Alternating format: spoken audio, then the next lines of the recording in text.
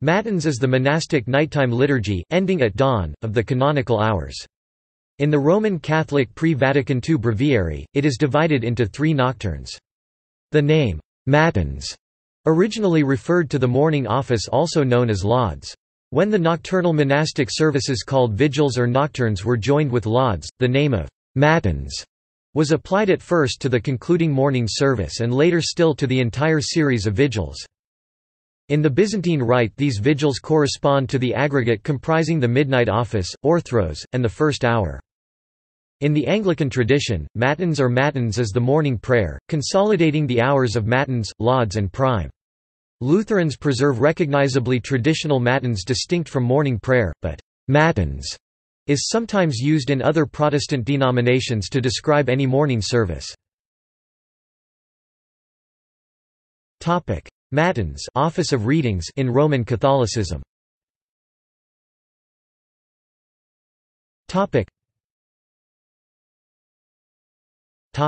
Name. The word matins is derived from Latin matutinum or matutina, meaning of or belonging to the morning. It was at first applied to the office of lauds, celebrated at dawn, but later became attached to the prayer originally offered. According to the 4th century apostolic constitutions, at cock crow, the night office retained for some time its name of vigils, since, as a rule, vigils and matins lauds were combined, the latter serving, to a certain extent, as the closing part of vigils. The name matins was then extended to the office of vigils, and the original matins took the name of lauds, a term which, strictly speaking, only designated the last 3 psalms of that office, i.e., the Laudate psalms. At the time when this change of name took place, the custom of saying vigils at night was observed scarcely anywhere but in monasteries, whilst elsewhere they were said in the morning, so that finally it did not seem a misapplication to give to a night office a name which, strictly speaking, applied only to the office of daybreak. The change, however, was only gradual. Saint Benedict 6th century in his description of the Liturgy of the Hours, always refers to vigils as the night office, whilst that of daybreak he calls matins, lauds being the last 3 psalms of that office, those excised in the reform of the Roman Breviary by Pope Pius X Regula, cap. XIII 14, see lauds. The Council of Tours in 567 had already applied the title, matins, to the night office, ad matutinum sex antiphone. Laudes matutina, matutini hymni are also found in various ancient authors as synonymous with lauds. Origin vigils. The practice of rising at about the middle of the night, for the purpose of prayer, is as old as the Church. The word vigils, at first applied to the night office, also comes from a Latin source, both as to the term and its use, namely the vigiliae or nocturnal watches or guards of the soldiers. The night from 6:00 in the evening to 6:00 in the morning was divided into 4 watches or vigils of 3 hours each, the first, the second, the third, and the fourth vigil. From the liturgical point of view and in its origin, the use of the term was very vague and elastic. Generally it designated the nightly meetings, synaxes, of the Christians. Under this form, the watch vigil might be said to date back as early as the beginning of Christianity. It was either on account of the secrecy of their meetings, or because of some mystical idea which made the middle of the night the hour par excellence for prayer. In the words of the psalm, media nocta surge bam ad confitendum tibi, that the Christians chose the night time for their synaxes, and of all other nights, preferably that leading to the first day of the week. There is an allusion to it in the letter of Pliny the Younger. The liturgical services of these synaxes was composed of almost the same elements as that of the Jewish synagogue, readings from the books of the law, singing of psalms, various prayers.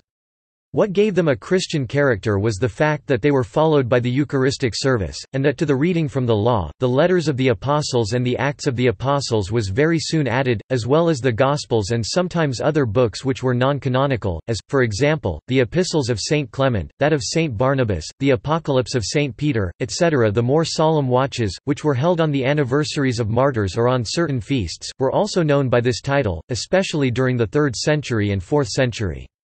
The vigil in this case was also called panaches, because the greater part of the night was devoted to it. Commenced in the evening, they terminated only the following morning, and involved, in addition to the Eucharistic supper, homilies, chants, and divers offices. These last vigils it was that gave rise to certain abuses, and they were finally abolished in the Church, see vigils. Notwithstanding this, however, the vigils, in their strictest sense of divine office of the night, were maintained and developed. Among writers from the 4th century to the 6th century we find several descriptions of them. The De Virginitate, a 4th century treatise, gives them as immediately following lauds. Methodius of Olympus in his Banquet of Virgins Symposium sive convivium decem virginum subdivided the night office or panaches into watches, but it is difficult to determine what he meant by these nocturnes. Saint Basil also gives a very vague description of the night office or vigils, but in terms which permit us to conclude that the psalms were sung, sometimes by 2 choirs, and sometimes as responses. John Cassian gives us a more detailed account of the night office of the 5th century monks. The number of psalms, which at first varied, was subsequently fixed at 12, with the addition of a lesson from the Old Testament and another from the New Testament. Saint Jerome defended the vigils against the attacks of Vigilantius, but it is principally concerning the watches at the tombs of the martyrs that he speaks in his treatise, Contra Vigilantium. Of all the descriptions the most complete is that in the Peregrinatio Aetheriae, the author of which assisted at Matins in the churches of Jerusalem, where great solemnity was displayed. Other allusions are to be found in Caesarius of Arles, Nicetius or Nicete of Treves, and Gregory of Tours. The elements of this office from the 4th to the 6th century.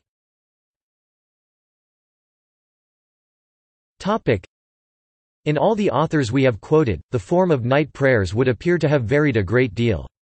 Nevertheless, in these descriptions, and in spite of certain differences, we find the same elements repeated, the psalms generally chanted in the form of responses, that is to say by one or more cantors, the choir repeating one verse, which served as a response, alternately with the verses of psalms which were sung by the cantors, readings taken from the Old and the New Testament, and later on, from the works of the Fathers and Doctors, litanies or supplications, prayer for the divers members of the Church, clergy, faithful, neophytes, and catechumens, for emperors, travelers, the sick, and generally for all the necessities of the Church, and even prayer for Jews and for heretics. It is quite easy to find these essential elements in the Tridentine Matins. Roman liturgy of recent centuries.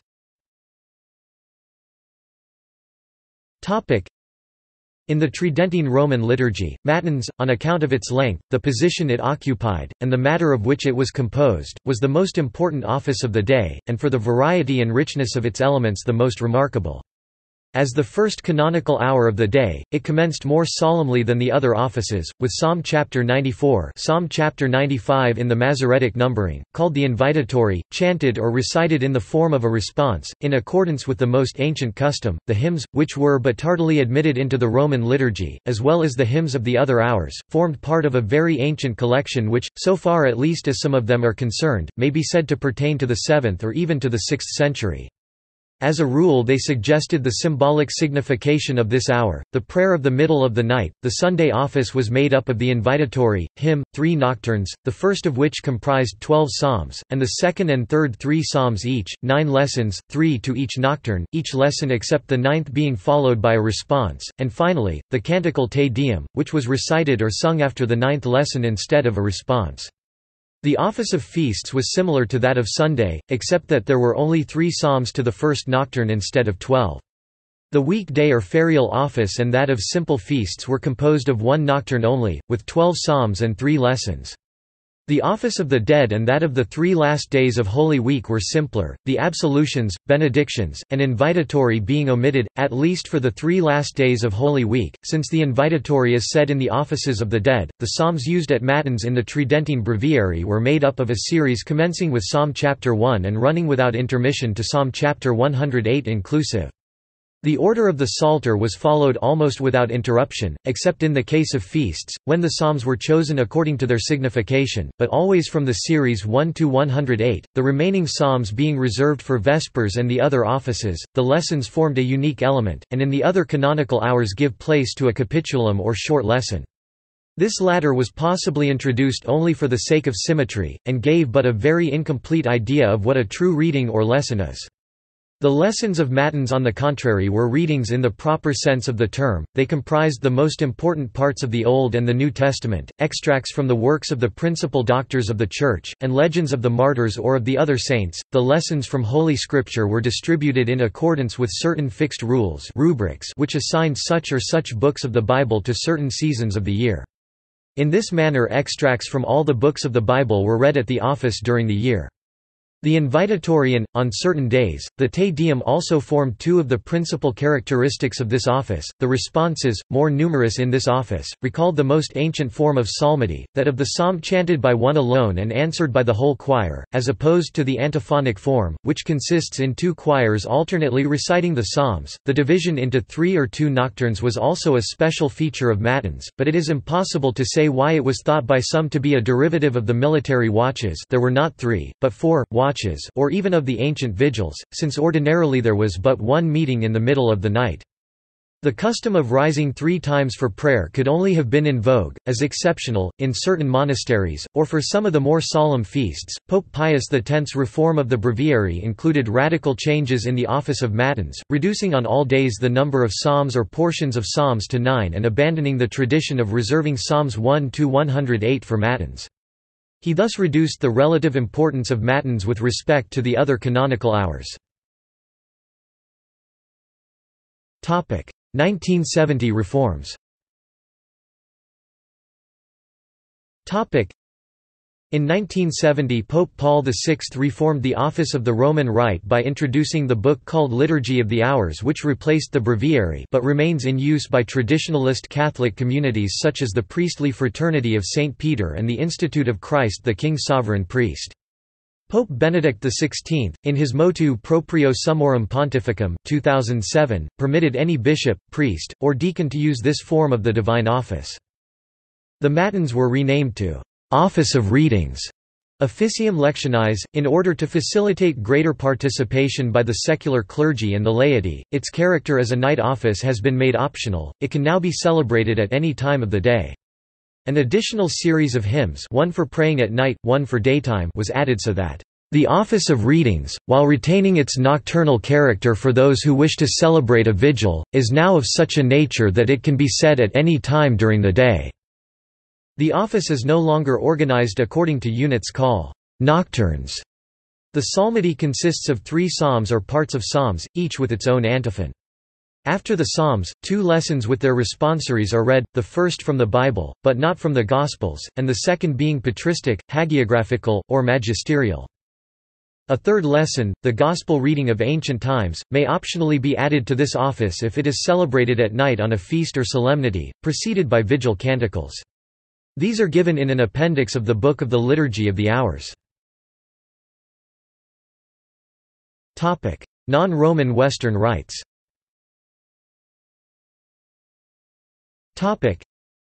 In the office of the Church of Jerusalem, of which the Pilgrim Etheria gives us a description, the vigils on Sundays terminated with the solemn reading of the Gospel, in the Church of the Holy Sepulchre. This practice of reading the Gospel has been preserved in the Benedictine liturgy. In the Tridentine Roman liturgy this custom, so ancient and so solemn, was no longer represented but by the homily, but after the Second Vatican Council it has been restored for the celebration of vigils. The Ambrosian liturgy, better perhaps than any other, preserved traces of the great vigils or panichides, with their complex and varied display of processions, psalmodies, etc. The same liturgy also preserved vigils of long psalmody.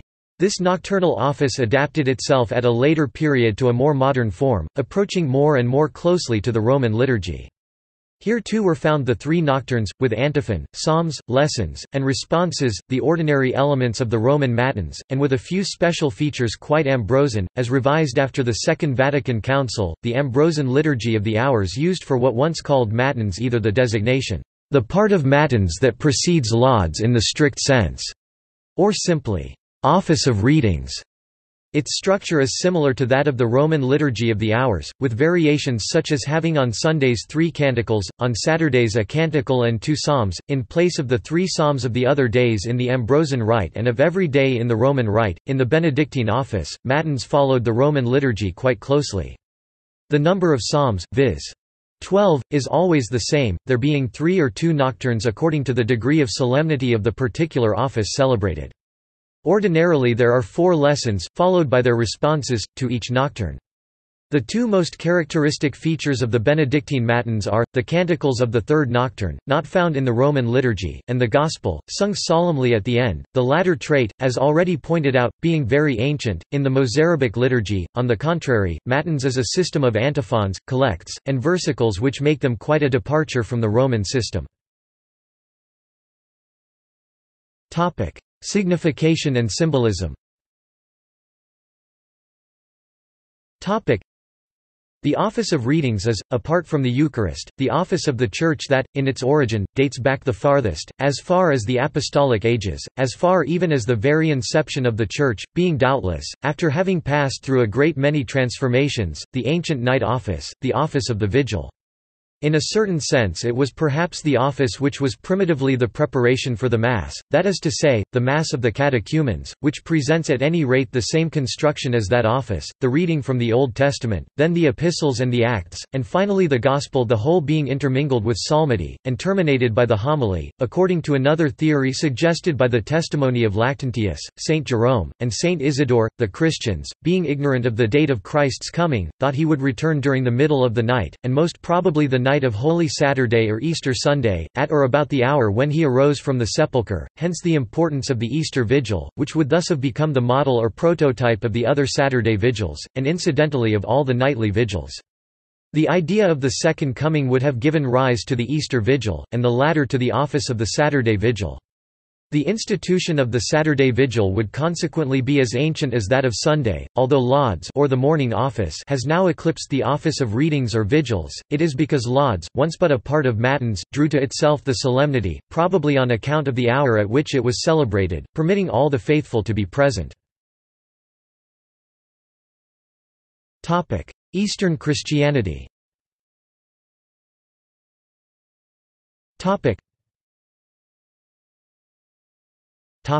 Armenian Rite.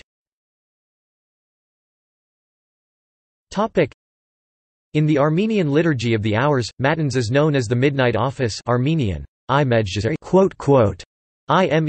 gisheri. The Armenian Book of Hours, or Zamagurk Armenian, Zamagurk states that the Midnight Office is celebrated in commemoration of God the Father. Much of the service consists of the canon Armenian, Kanonagluk, consisting of a sequence of psalms, hymns, prayers, and in some instances readings from the Gospels, varying according to tone of the day, feast, or liturgical season. It should be noted that the Armenian canon is quite different in form from the canon of the Byzantine Matins service, though both likely share a common ancestor in the pre-dawn worship of the Jerusalem liturgy. Basic outline of Matins in the Armenian Church. Introduction, common to all liturgical hours. Blessed is our Lord Jesus Christ. Amen. Our Father. Amen. Fixed preface. Lord, if you open my lips, my mouth shall declare your praise. Twice. Acclamation. Blessed is the consubstantial and unitary Holy Trinity. Amen. Psalms 3, 88, 102, 142. Glory to the Father.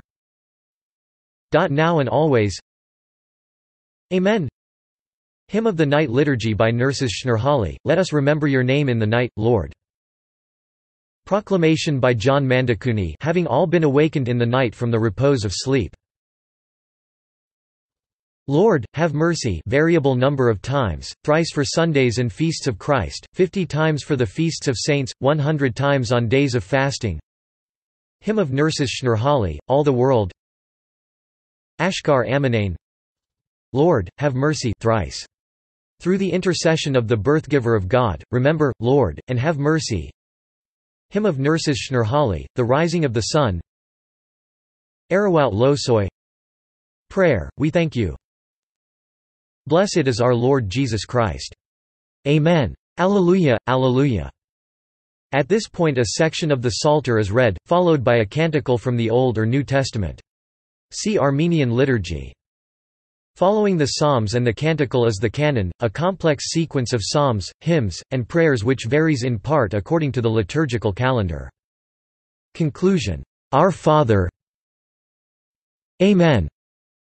The Armenian Matins or Midnight Office bears some resemblance with the Midnight Office of the Byzantine Rite, such as the recitation of a movable set of hymns depending on the feast. However, the Armenian Midnight Office is generally more elaborate than the Byzantine Midnight Office, in that the Armenian counterpart includes readings from the Gospel, as well as cycles of psalms and prayers reflecting the liturgical season or feast. Other material in the Byzantine Office of Matins, which has a counterpart in the Armenian Daily Office, such as the recitation of large sections of the Psalter and the recitation of biblical canticles, occurs in the Armenian liturgy at the sunrise hour which follows Matins, corresponding to lauds. Byzantine Rite. In the Eastern churches, Matins is called orthros in Greek, orthros meaning early dawn or daybreak, and outrenya in Slavonic. It is the last of the 4 night offices, which also include Vespers, Compline, and Midnight Office. In traditional monasteries it is celebrated daily so as to end at sunrise. In parishes it is normally served only on Sundays and feast days. Matins is the longest and most complex of the daily cycle of services. The akola fixed portion of the service is composed primarily of psalms and litanies. The sequences variable parts of Matins are composed primarily of hymns and canons from the octoechos, an 8-tone cycle of hymns for each day of the week, covering 8 weeks, and from the menaion hymns for each calendar day of the year. Matins opens with what is called the royal beginning, so called because the Psalms 19 and 20 are attributed to King David and speak of the Messiah, the King of Kings. In former times, the Ektenia litany also mentioned the emperor by name. The Sunday orthros is the longest of the regular orthros services. If celebrated in its entirety it can last up to 3 hours. See also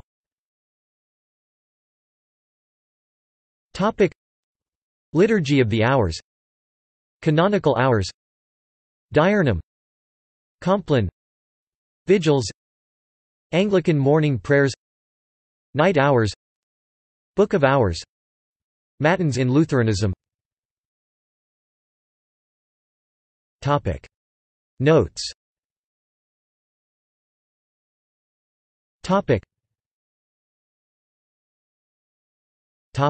External links.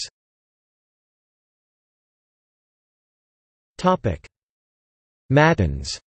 Encyclopædia Britannica. 17 11th ed., 1911. Sunday Orthos Greek Orthodox Church in America. Daily Matins Russian Orthodox in English.